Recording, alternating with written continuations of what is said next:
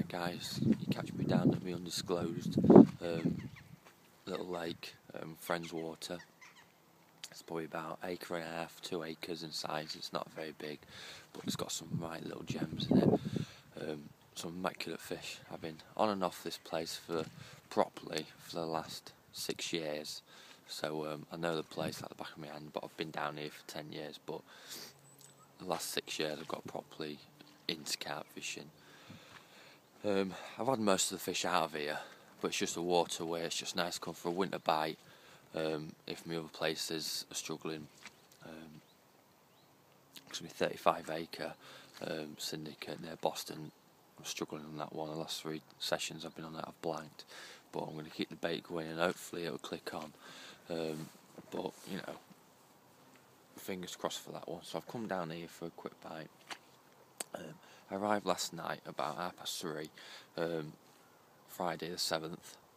It's Saturday the 8th today, and the conditions were shit, basically.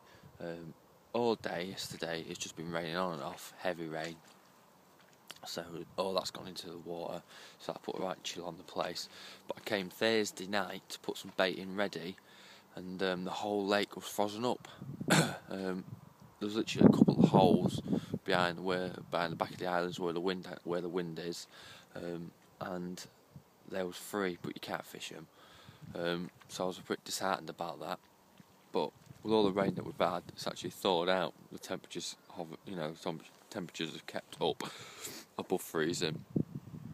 But all the rain we've had, plus the ice, there's a lot of cold water gone in the place, and it's gone up. It's risen about 2 inches, something like that. But I arrived here, like I said, 3:30, pissing down rain, and I saw a fish just swale on my left-hand spot where I put some bait in on Sunday, last Sunday. So I was trying to get down Monday or Tuesday, which didn't work. I couldn't get because of work commitments and what have you. But I fuzzed the rod on all the spots that I baited up. There's 3 spots spread over, 3/4 of the lake. So basically there's only a quarter and a little bit behind the island that I actually covered. So hopefully, I should be on them. As I say, it's only small, so you can't be too far from them. And I've put the left one on the red spice, and the middle and the right rod, what's like situ between islands, they're on the Project A. And I've just put out 14 boilers. I mean, lucky number is 7, so 714. And I spread them 14 boilers over the areas of red spice and Project A, 14 mils, what I've been using all season. And 9:30, I was just wrapped up in bed, and my left-hand rod went. It did one bleep, and then a big drop back, and then the line was just slack. Picked the rod up, wound into it, and it was pretty much under my feet, so it came a good 20 yards. I played that, netted that, and it was a 17-1 comment, so, well chuffed. I don't really fish it much nowadays. I come down, I probably fish it 3 times a year, if that. Last time I fished it was 16 weeks ago, which was beginning of August. I did a quick night. So, 16 weeks away, I had a right result. So, I've bagged one. I ain't got a blank, so I've got a story to tell you guys. So yeah, it's all pucker. Well chuffed, well pleased. I'm confident of another take. I'm here for another couple of hours yet. Conditions, clear skies, the odd cloud. It's been spitting a bit this morning, but the temperatures is hovering around the freezing mark.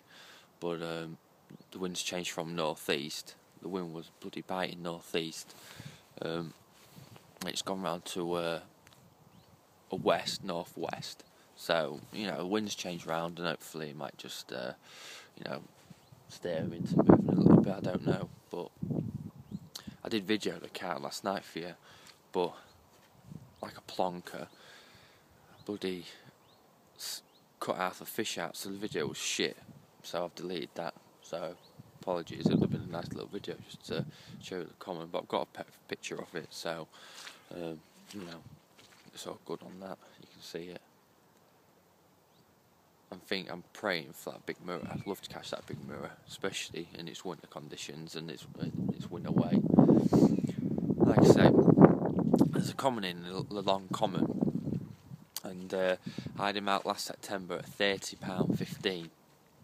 My mate Steve, he came beginning of the year and had him out at 33, so I reckon he's probably hovering around 33, 35 mark as well. So you've probably got 330s at the right time, 430s at the right time. So it's a nice little place for a winter 30 if you can get it. But you know, it's just lovely to be out.